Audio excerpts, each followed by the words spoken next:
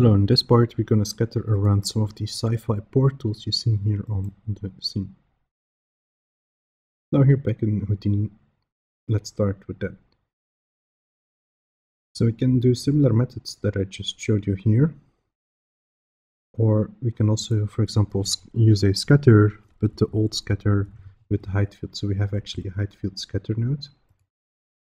And this will then scatter points on a height field. So we can directly input here the height field, and as you can see it will just scatter points there. So for scattering you can just use the method you prefer. There isn't much big difference if you're going to use alignment or the height field scatter. It's just basically what you think is the easiest way of getting the result. In this case I'm just showing this height field scatter as well. And we're going to start with calculating the occlusion. So we can grab mask by occlusion, plug it in here, and now we have this. Now we can have some of the parameters here. We can play around with our ramp, and I want to scatter the sci-fi portals on sort of the lower parts of my terrain. So basically where we have the light value here, I want to have there a possible chance of a portal. So I'm going to invert the ramp here, and like so. We also play around here with some of that minimum occlusion value, and let's put it to maybe 0.5. Yeah, that could work.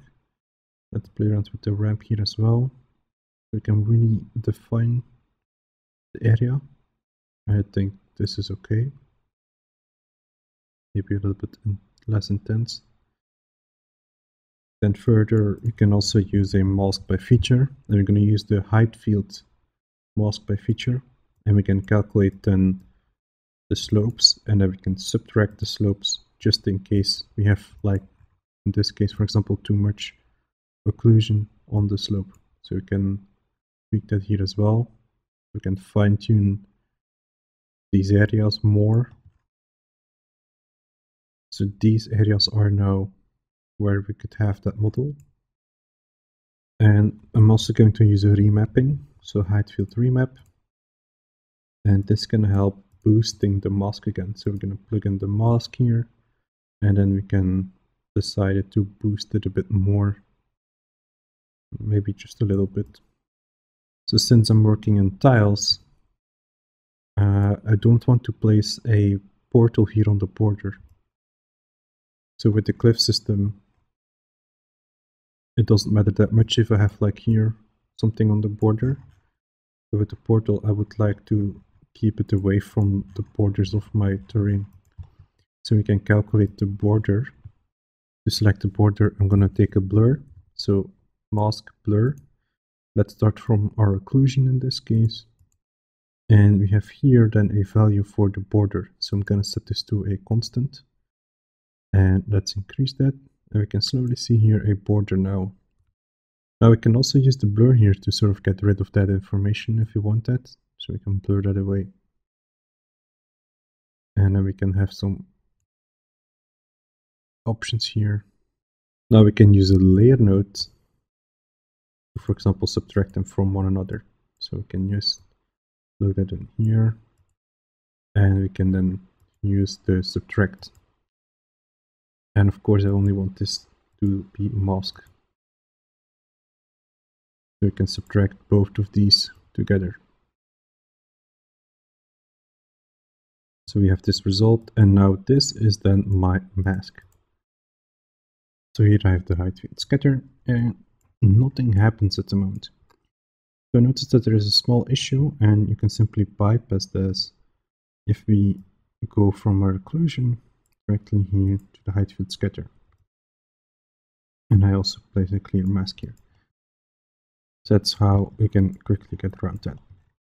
So now I've placed these points based on this mask here. So again, we can get the border here, and we can see that we can delete some of the points here.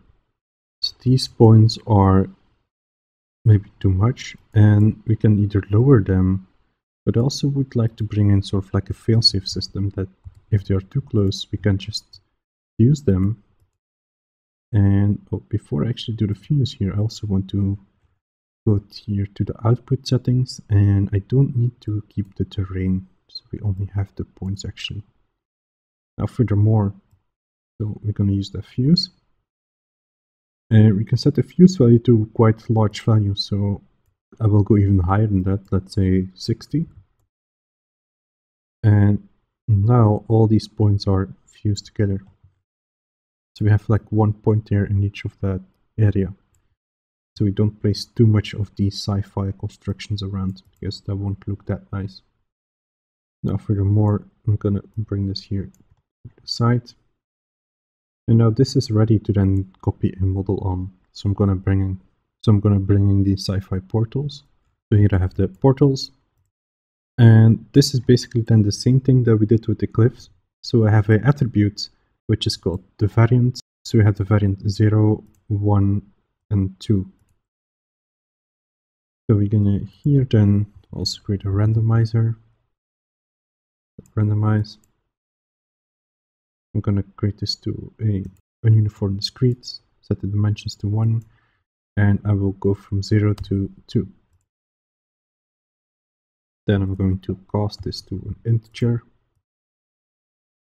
Cast variant to an integer. Oh, I forgot to set actually here the variant naming. And now we can copy 2 points this geometry to the points based on the variant name, of course. So now I have some variation in these props. We can also add some variation in the rotation if you want that, because right now they all are standing like this. So the scatter height with scatter has some variation on its own. As you can see, we can have some rotation there, but I'm mainly interested in this one actually, the jaw. So we're gonna set this to 180. So we have some rotation there. We can still do this one if you want that. Now the next thing for the integration of these portals is I want to integrate them better in the terrain. So previously with my rocks, I projected this into the terrain. So if I would, for example, use the same technique, so projection, geometry into that terrain. Let's grab the terrain here. And you will see that this gives a weird result. This won't be that nice. So if I would merge the models with the terrain, we will have things like this. So that's not looking that good. And we probably also could use some more geometry on my terrain, some more quality. But overall, this is not really what I'm looking for. So I'm not going to use this one here. I'm going to project basically, I would say, custom shapes. So I already made that, so I'm going to quickly load them in. So as you can see, these are my custom shapes. So I have for each of that variant attribute, I made a custom shape. So this is for variant 0, and this will reference then to this portal. So as you can see, what I did is I placed spheres where we have the beginning and the end of that portal. And then I've also created like a platform around that portal. So whenever the portal is placed in a scene, I'm also sure that the terrain will be sort of like flat, so it has some platform. So I know that if I place props or scatter rocks here, that they will also have like a nice flat area there. So I will do this then for the other one as well. So, and as you can see, this is just a sphere there. So this is basically then the result. These basic shapes. So since I used the variant attribute here as well, I can copy paste the copy 2 points, and this is then my input here.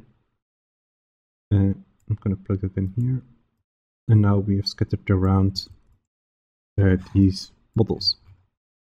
And this is actually what I want to project in the terrain. And this will actually be way better integration. So if I would view this now, this is something that I would like better. Now we still have the option here to maybe go back, and if I, for example, don't like that too much, I can here lower the scale a bit, like maybe a little bit lower, like so. What we can also do is, now we projected them, but I can also make a mask for them, so I can do the mask by object. So I can plug in the terrain and plug in these objects. So now I can mask them, so we can blur them a bit into the terrain. But before I blur them, I actually want to expand the mask, and I'm going to use a blur for that. So mask blur, and in that mask blur we're going to use the feature called expand, of course, and we can here expand the area. So we're just going to expand it by, let's say, 5, and then we do a height field blur, and we're going to blur the height field based on the mask, so we can blur this a bit. We can also use the mask aware blur, which will keep a bit more, which will follow the terrain sometimes better, and let's use that over here. This will now be a bit more subtle. So if it is too much blur, we can then lower this. We can see we can easily like blur this out. So we're gonna keep it low. So maybe like 5 or 3. It's just like a subtle blur there. I'm also going to clear the mask here. You can also actually save out the mask if you want to use this for something else. You can save out the mask as well. So last thing to do here is to actually merge the sci-fi props with the rocks I had here. So we're gonna make some little changes here. So I'm gonna delete the merge node here. And so this is my output of the terrain. And I'm gonna output this over here. So we basically then merge or blend the cliffs in there and then blur that a bit. That's fixed. The terrain should be ready to go. And then here I can then merge here my prop, like so. So now that's all set. So I have scattered around some basic rocks, other models, and so on. So I'm ready to go now to make a digital asset, add some instancing, and that will be everything ready for the PGG. So I hope you enjoyed this video, and thank you for watching.